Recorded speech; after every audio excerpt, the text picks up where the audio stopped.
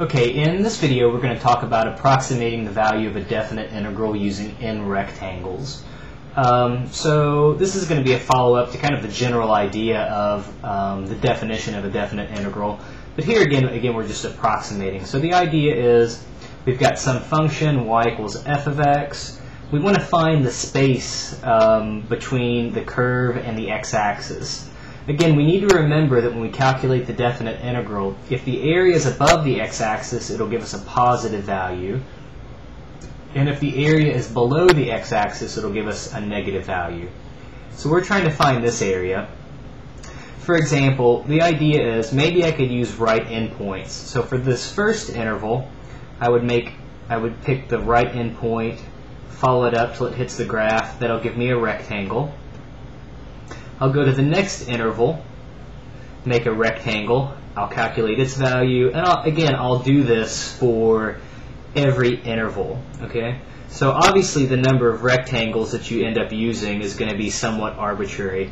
The main idea being, though, the more rectangles you use, the better the approximation becomes.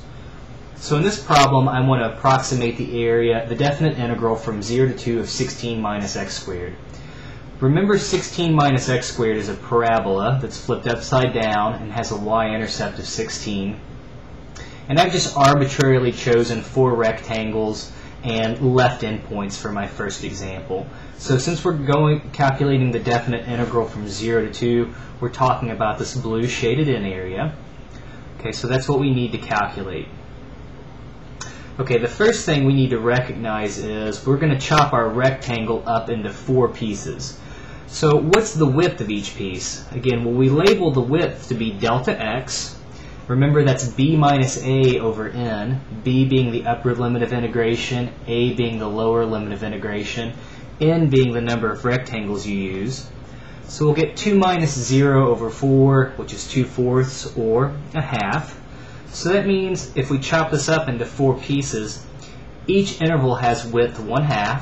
So the first point will be 0.5, then 1, then I'll have 1.5, and then the x-coordinate of 2. Since I'm using left endpoints, again, when I look at the first interval, I'm going to use the left endpoint. I'll make a rectangle. I'll do it for the second interval. I'll make a rectangle. I'll do it for the third interval, make a rectangle, and for the fourth interval, I'll also make a rectangle. So we have to calculate the values of these 4 rectangles, and that'll be an approximation.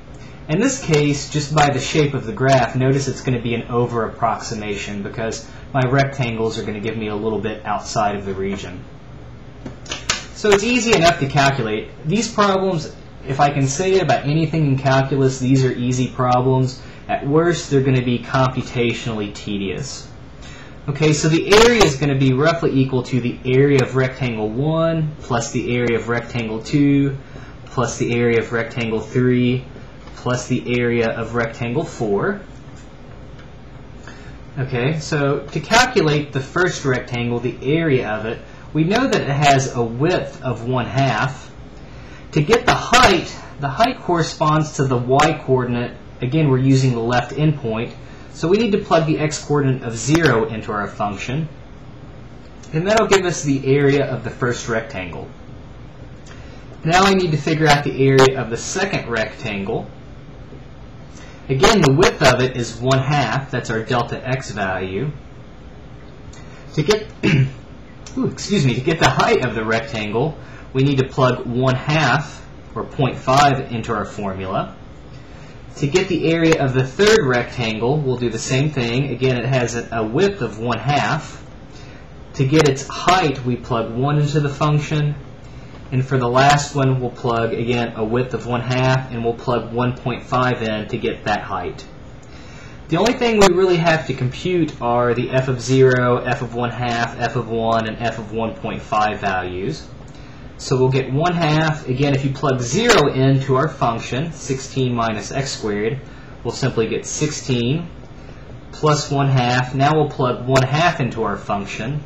So we'll get 16 minus 1/2 squared. Plus 1/2, we plug 1 into our function. We'll get 16 minus 1 squared. And I'm going to run out of room. Our last rectangle will be 1/2, and again, all you have to do now is plug 1.5 into your function. Okay, and that'll give us the area of the fourth rectangle. So I didn't actually calculate these. Sorry, ladies and gentlemen, I was a little bit lazy. But this is going to be the setup. At this point, if you're taking calculus, it should just be arithmetic, and I have full faith that you can simplify that down. Okay, but again, this is going to be an overestimate in this case, just based, basically just based on the shape of the function. Again, so using left endpoints is completely arbitrary. So let me set up just maybe one other example. If I can do that real quick before my time runs out. So again, 16 minus x squared, we're going to use the same function. We'll go over to 2, so here's 16 minus x squared. Suppose now that instead of using left endpoints, we use midpoints from each interval. Okay, again, everything stays the same. There's only going to be a slight little change in what happens. Okay, so we still chop it up into 4 pieces. So this is 0.5, 1, 1.5. But now to get the heights of our rectangles, if we use midpoints, well, we just have to use the midpoint of each interval. So this would be the midpoint 0.25. This would be the midpoint 0.75. This would be the midpoint 1.25. And this would be the midpoint 1.75.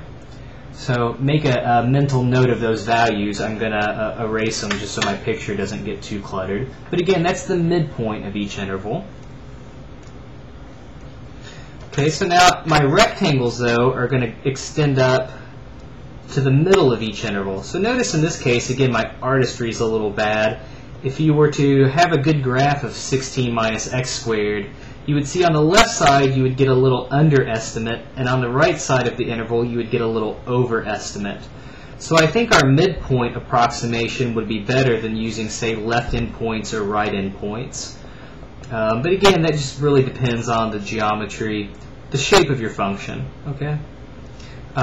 In general, midpoints will give you better approximations as a rule of thumb, but there's certainly counterexamples to that. Well, again, everything's the same. We're still adding up areas of rectangles. Rectangle 1 plus rectangle 2 plus rectangle 3 plus rectangle 4. The only thing that's changed, the width is still the same, but to get the height, notice from the first interval, that's from 0 to 0.5, well, the midpoint is going to give me the height of the function, so I would need to plug 0.25 in.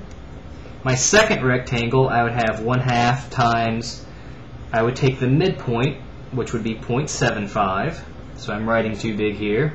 Rectangle 3 would have width 1/2. To get the height of it again, we would plug the midpoint in, or 1.25. And for the last rectangle, that's 1/2 f of, now again, the last midpoint would be 1.75. And lastly, you would have to plug this in. This is where it would be real tedious. So 1/2, you would have to plug 0.25 into your function.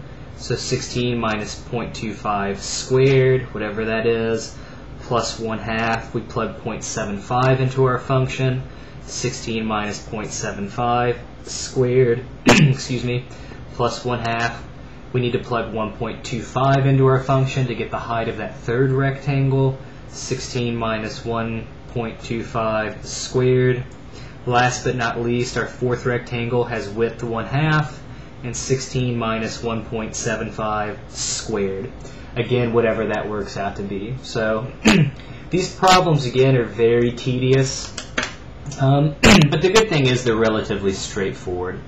If we used 4 rectangles and right endpoints, notice we would use the values 0.5, 1, 1.5, and 2 to get the heights of our rectangles.